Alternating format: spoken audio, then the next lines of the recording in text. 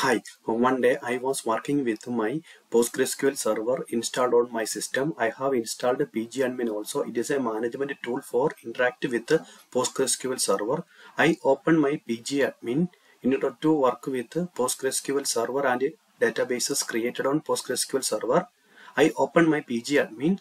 I got this window, unlock saved passwords. Please enter your master password. This is required to unlock saved passwords and reconnect to the database servers.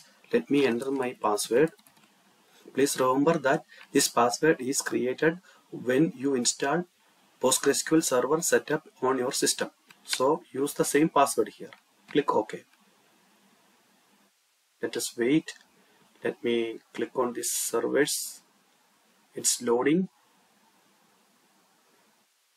Look at here. Unfortunately, we got the error. Connection to server at localhost port 5432 failed.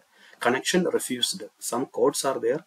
Is the server running on that host and accepting TCP IP connections?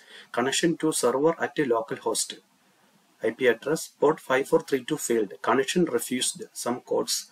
Is the server running on that host and accepting TCP IP connections?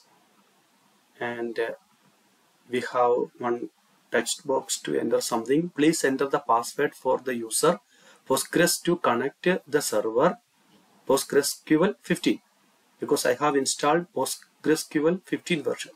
So let me enter the password for Postgres user. It is loading. Yes, still I got the same error and asking again the same window. So first I want to make sure that my PostgreSQL server which I installed on my system is running on this localhost or this IP address 127.0.0.1 on this 5432 port number. So let us go to services window of the Windows OS system. Let me type Windows R key and type services.msc and click OK.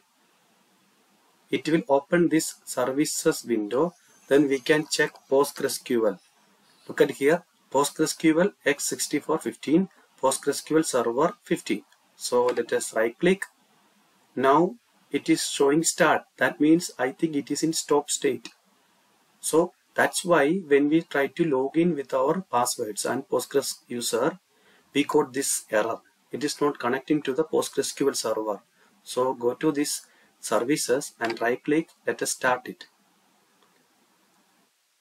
Now it is showing running status, running. So let us right click. Now it's showing stop, pause and restart. That means currently it is running. So let us minimize and let us try once again.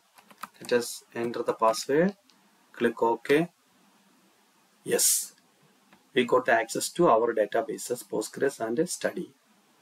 I think you may face the same error in your work environment already or in the future. Please refer this video. Thank you.